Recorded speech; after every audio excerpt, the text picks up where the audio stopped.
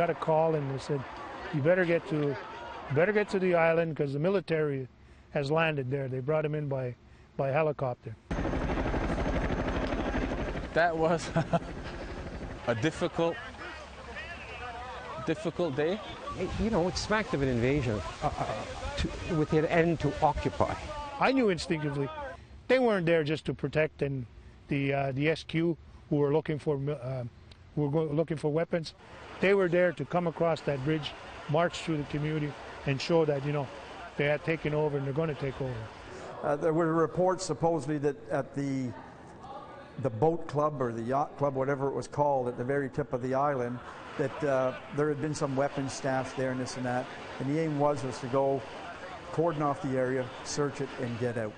We were not expecting it, but once we saw the helicopters come down, of course, the community reacted. Sadly, the helicopters flew right over the reserve, and anybody just had to look up, knew what was going on, and you know, the people moved towards the source.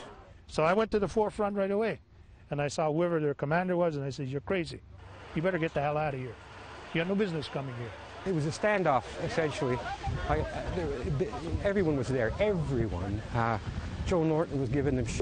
And then my role was just to keep in between, and with the help of others, I said, look guys, we got to keep a barrier between them, our people and them, because we don't want this to turn into a bloodbath. Nowhere you can go if they're got gas now. Go back up. People were like in a frenzy saying, they're here, they're looking around the island. What are we going to do? What the community did was they went out to meet them. So there was no what you call a no man's land at all. They were face to face. And that started, I don't know, 8, 9, 10-hour battle after that.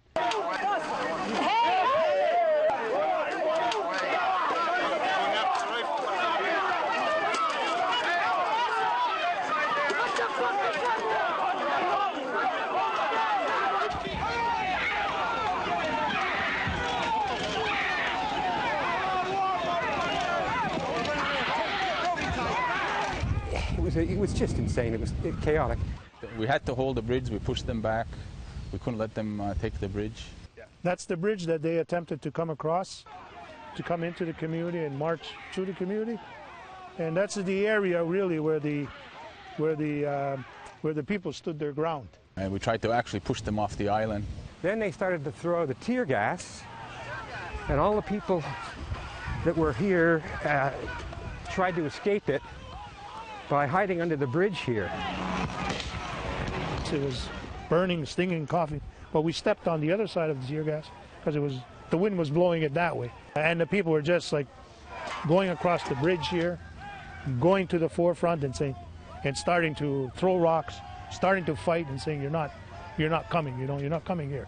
We won't allow you across the bridge.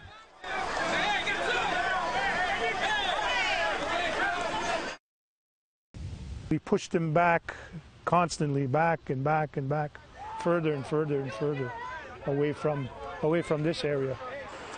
And then one of them, I forget his name, he was a really nice kid, long black hair, broad face, big guy, and he just jumped out of the line he was in and started bashing this kid soldier.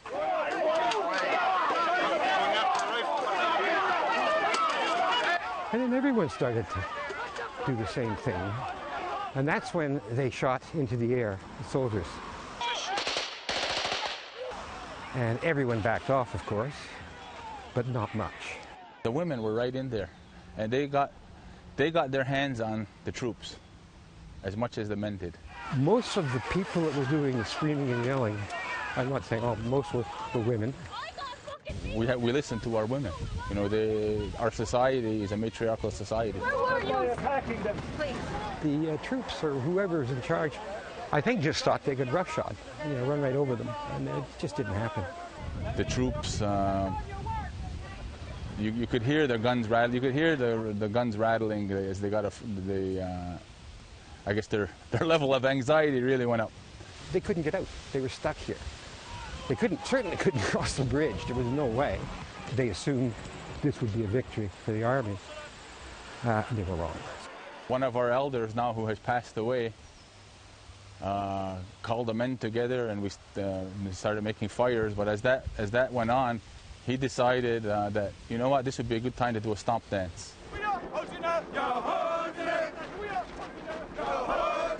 The helicopters came back, picked everybody up, and they left.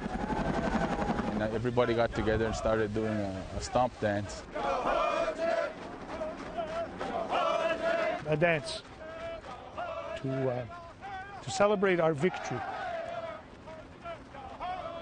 And that's what it was.